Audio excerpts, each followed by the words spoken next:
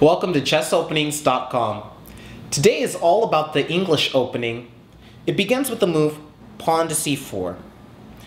With this seemingly innocent introduction to the game, White is actually launching a deep strategy for central control, and he's also trying to steer the game towards positional waters in which his opponent might be less comfortable.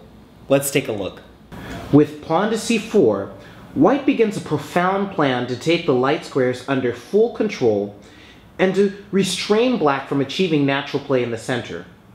White's decision to delay moving his central pawns in front of the queen or in front of the king also has some interesting benefits here. As we've seen in other videos, Black can often get counterplay in the center by targeting the central pawns and the weak squares that they leave behind. But by refraining from bringing a pawn directly in the center, White is making it a little bit more difficult for Black to know where to aim his counterplay at. Another benefit is that by avoiding setting up a pawn in the center, White has scope for his bishops, particularly his light-squared bishop, as we'll see in just a moment. One of the key ideas in the English opening is that pretty quickly here, White is going to fianchetto the light-squared bishop. And as we'll see, since there's no pawn sitting in the center here, this bishop is quite a monster. It has wide open scope here. And this is one of the other interesting benefits of the English opening. In fact, White usually combines the moves pawn to c4 with the fianchetto of the bishop and bringing this knight to c3. And all of this contributes to clamping down big time on those light squares, making it difficult for Black to target his counterplay. To give an example of how this works, if Black just sets up let's say a King's Indian setup with knight f6, knight to c3, pawn to g6, pawn g3, bishop g7, bishop g2, White's achieved his setup, and now castles kingside. Now here's where some of the subtle points of the English come in handy.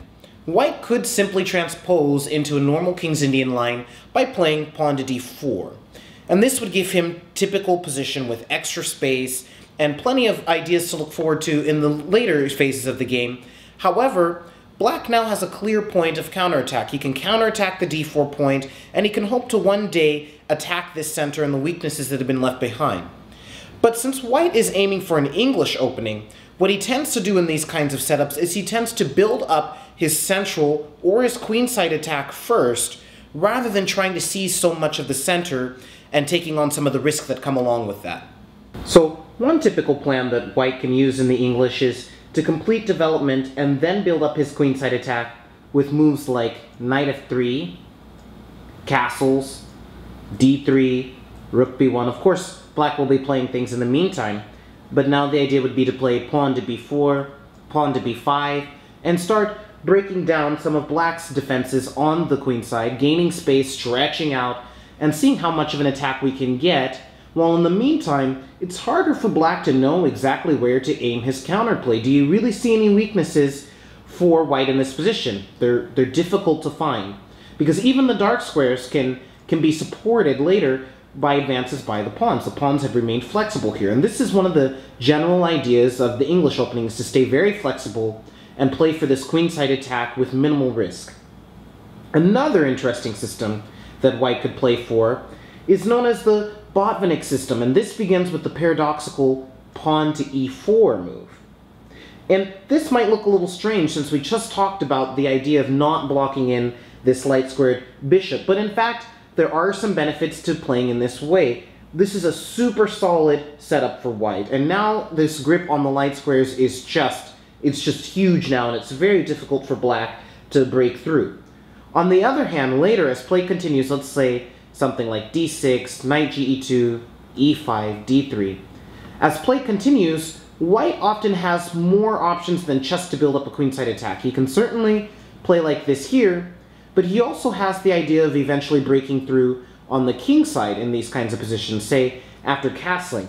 And this is another benefit of this line, is that it allows you to look for play on both flanks if you choose to with White.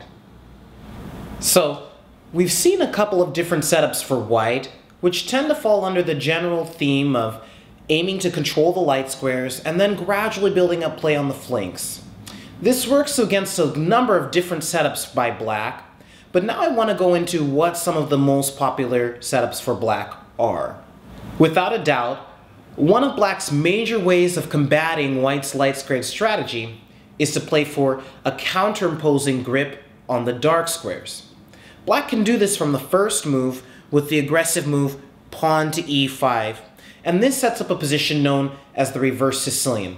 And this is one of the most fundamental setups for the English opening, so one that you really need to study with either side. With this move, black is aiming to get control over the dark squares, especially the d4 point, and later, after completing his development, he'll want to either expand with pawn to f5 and start building a kingside attack, or later he might even try to achieve d5 very quickly to see if he can achieve some equality on the light squares.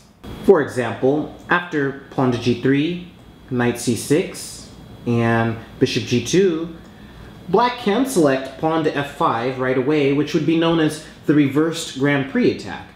And after developing his pieces behind the pawns, let's say knight c3, knight to f6, e3, pawn to g6, white just continues his development in knight ge2, and we get bishop g7 and castles. Black is all set up to play for a standard kingside attack, maybe by breaking with pawn to f4 at some point, while white has an effective counter grip in the center and long-term play on the queen side. For example, he's always ready to plop in a knight on d5, and he's always ready to break with pawn to d4. Notice how many key central squares, though, that the kingside pawns are taking control over. They've got d4, they've got e4, f4, and g4, so black has plenty of space here. Of course, white does not need to be overly afraid, as there are some good ways to keep the situation under control, but this highlights the point that black doesn't have to just sit around and wait for white to build up his own attack on the center or on the king side. Now, another more restrained approach after knight c6 here, backing up, another more restrained approach would be to avoid playing f5 too early, say by just g6, and then let's say knight c3 and bishop g7. Here, in comparison to the King's Indian setup that we looked at the very beginning of the video, black has already set up a pawn on e5, and this definitely restrains white from achieving pawn to d4. You just can't even think about it here. He's also postponed figuring out what to do with his kingside's knight, and this means that he might have some extra options either to play it to e7 or h6, where it won't be blocking that bishop. He may still, in this position, choose to expand with f5, but he'll probably hold off until it's a little bit better supported. Black's strategy, however, does not simply have to be based around dark square dominance. He may also try to struggle for equality on the light squares, and this is done by trying to achieve a d5 break as quickly as possible. Now, since white is struggling to get control over that square so quickly, black has to act pretty fast in order to pull this strategy off. One way to do this is, for example, to play knight f6, bishop g2, and now pawn to d5. This is called the reversed dragon.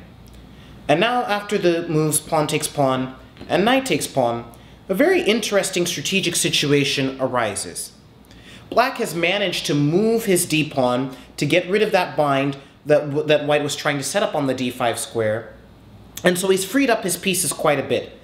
On the other hand, though, white still has a 2-to-1 central majority, which means that he'll have an easier time restraining black's play and may also try to get some aggressive chances in the center at a later time. And also, black's strategy has not done anything to really dampen the power of this light-squared bishop on g2, so white can still aim for a queenside attack later on in the game. So, to get a glimpse of the key positions, white often plays knight c3, which pushes black backwards with knight b6.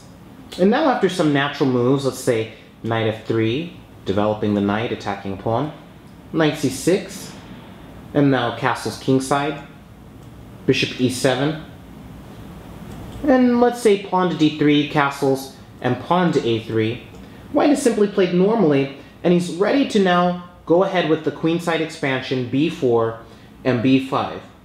The appealing aspect of this setup for black, though, is that he's not at all cramped, and even holds some extra scope for his pieces, since the e5 pawn is actually pretty well advanced here.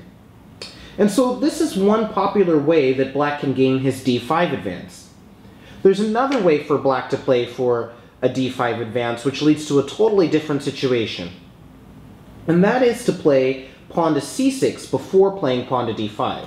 So now we're aiming to recapture with a pawn.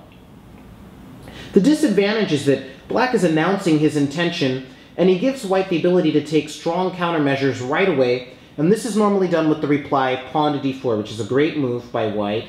And now, after pawn takes pawn, queen takes pawn, and pawn to d5, black is always going to eventually be saddled with an isolated pawn here when white is ready to capture on d5. So play normally actually continues knight f3 and bishop e7 first. And now there's an exchange which takes place on d5, pawn takes pawn, and pawn takes pawn, and castles kingside. And now black's weakness on d5 is probably not completely compensated for by the open files that black has in the open piece play, so white has a little bit of a plus here. But once again, since black has achieved pawn to d5, he doesn't have too many problems finding active positions for his pieces, and this is pretty attractive for black as well. He should have no problems finishing development and getting a decently balanced game here. I hope that this video has helped you to clarify some of the major ideas of the English opening. White is launching a strategy to really take the light squares under control, and black has quite a few different options to choose between. On the one hand, if he plays d5 very quickly, he solves a lot of his problems, but he creates some other unique positional problems. On the other hand, if he takes on a closed game, white might feel a little bit more comfortable psychologically, as he can always play for the same plans, and he might also end up being just a little bit faster, since he's delayed moving his pawns in the center. There's certainly plenty of fascinating information here, and I hope you've enjoyed this as much as I have. Look forward to seeing you again, and thank you.